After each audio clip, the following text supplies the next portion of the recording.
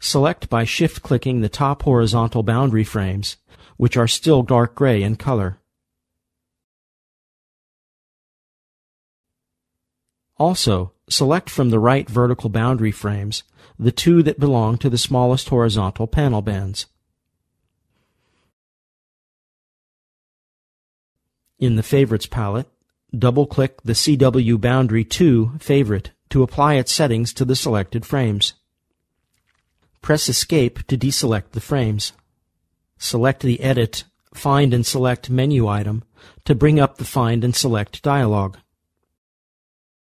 Click the Criteria Set Name button and select CW Frame Zinc Plus Boundary from the My Criteria Sets part of the appearing list.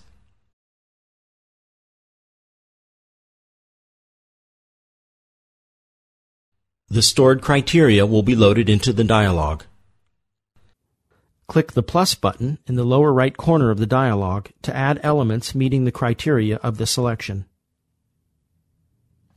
All boundary frames with the assigned material Metal Zinc Dark will be selected. Open up the Settings dialog and set the selected frame's intersection slider to a value of 3. Click OK to apply the changes and to leave the dialog.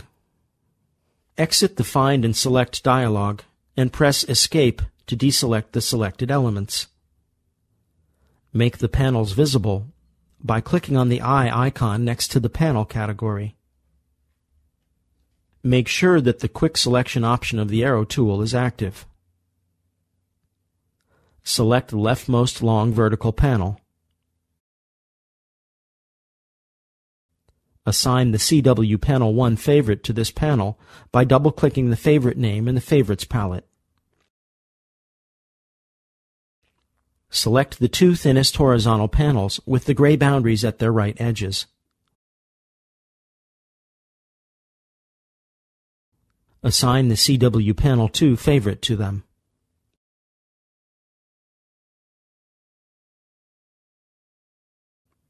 Select the two long, thin horizontal panels in the middle of the curtain wall.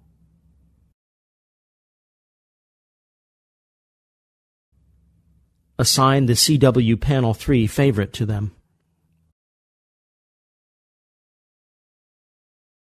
Of the 4 remaining vertical panels we have not modified yet, select the two on the right side.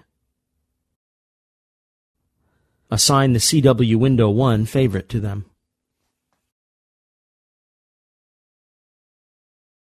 Click OK in the Curtain Wall Editing menu to accept all changes.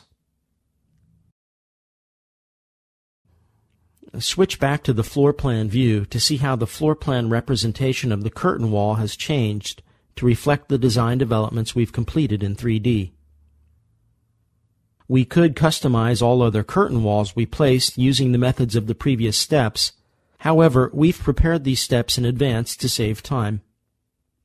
Activate the last preset view located in the current folder of the view map. In this view, all curtain walls are placed and modified to their final specification.